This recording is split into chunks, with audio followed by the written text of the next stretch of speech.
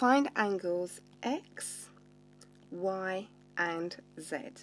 Now this is circle theorem, so this is complicated. If you don't understand circle theorem, I've got a very long video explaining all the theory for you.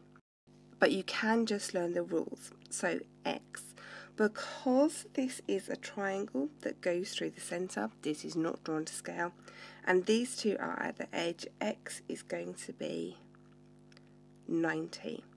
Now Y, we know that angles inside a triangle add up to 180.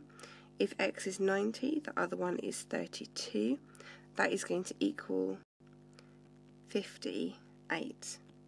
And then Z over here, this is an alternate segment, so that is going to be the same as the other angle, that is 32.